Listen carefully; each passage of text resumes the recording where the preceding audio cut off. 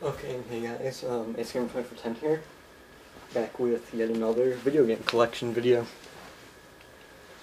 This time I'll be doing my PlayStation 2 game collection, and I also, I actually have a lot of PS2 games. It's the system, sorry about hitting the camera, it's the system I have the most games for, so I'm not even going to bother making a pile of the games. I'm just going to kind of take them off the shelf and put them back on, because there'd be like huge piles.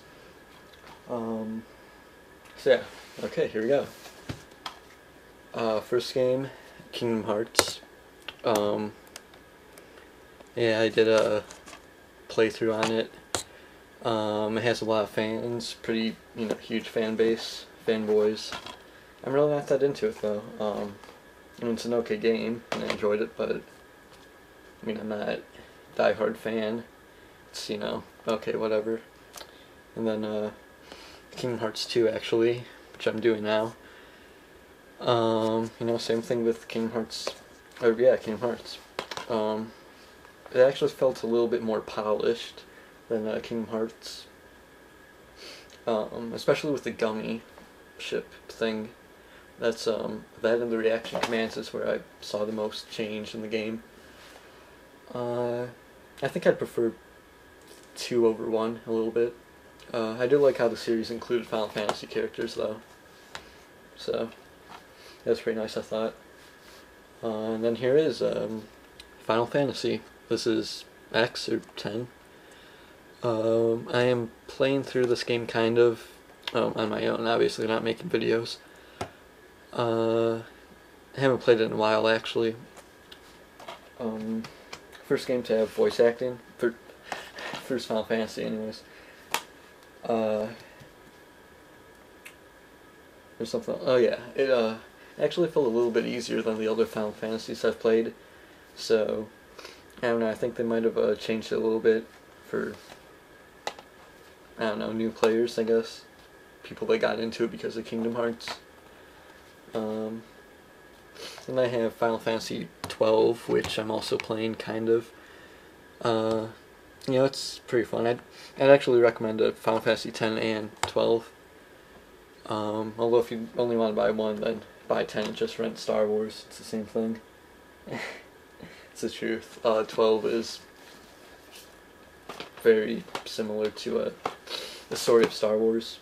Like, I'm not even joking. Like, that's what I thought.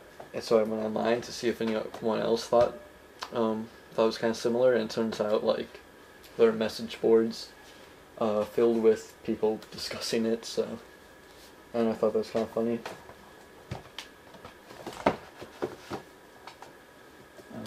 I'm grabbing 4 games at a time off the shelf, so if there's a pause, that's what I'm doing, just grabbing games. Here's Combat Elite, World War II Paratroopers. It's actually kind of strange mix. It's a RPG, not traditional RPG though, it's kind of an action game. Not exactly a first-person shooter, but you have a gun and it kind of locks onto the enemy, kind of like the old Resident Evils, I think. But then your character can level up and you can gain skill points in rifles, machine guns, and you have like a health meter, kind of like RPGs. So it's an interesting combination. I kind of like it though. It's pretty fun, I'd say.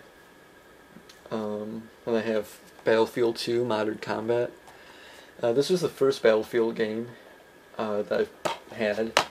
I didn't really know about it. I just saw that when I decided to get it because it looked interesting. It's pretty fun though, pretty fun online game.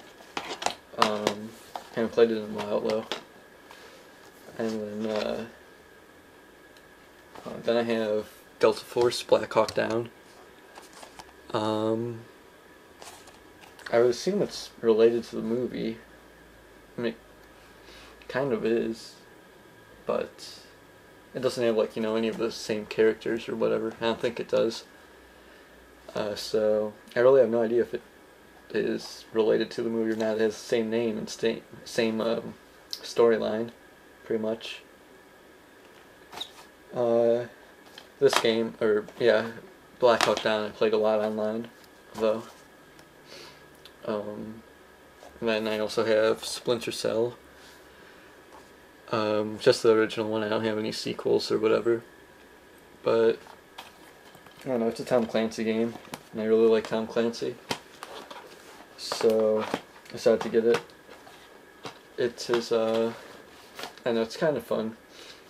I don't know if I should compare it to Metal Gear Solid or not, since I've never actually played Metal Gear Solid. But you know, it's, if you're into stealth games, it's pretty interesting.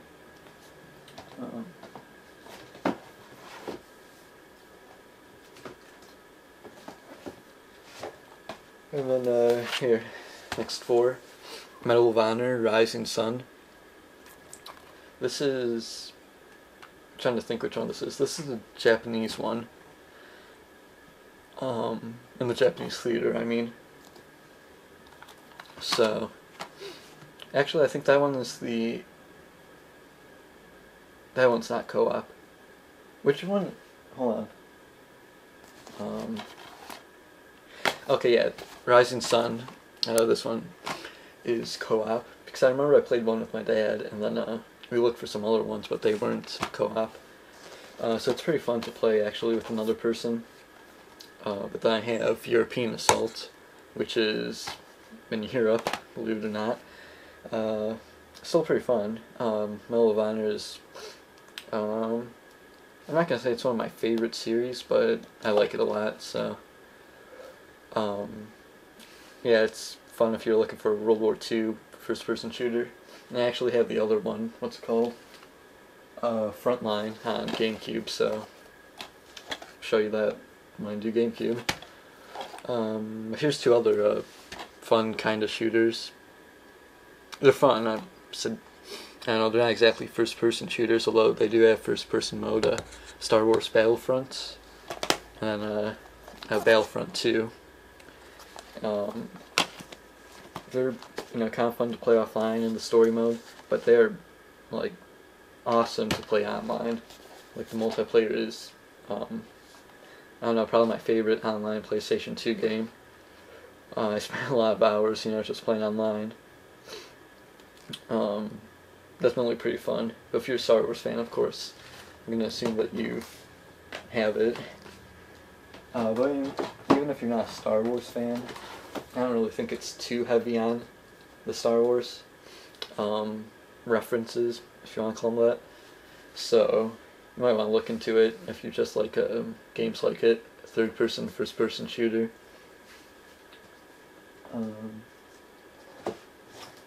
Then here I have Mercenaries, Playground of Destruction, which I thought was an awesome game. Pretty open sandbox style, which I really liked. You can pretty much, you know, go anywhere, do anything. They have a whole bunch of weapons and vehicles to use, and it's made by LucasArts, so they know what they're doing. I also have a Star Wars Bounty Hunter,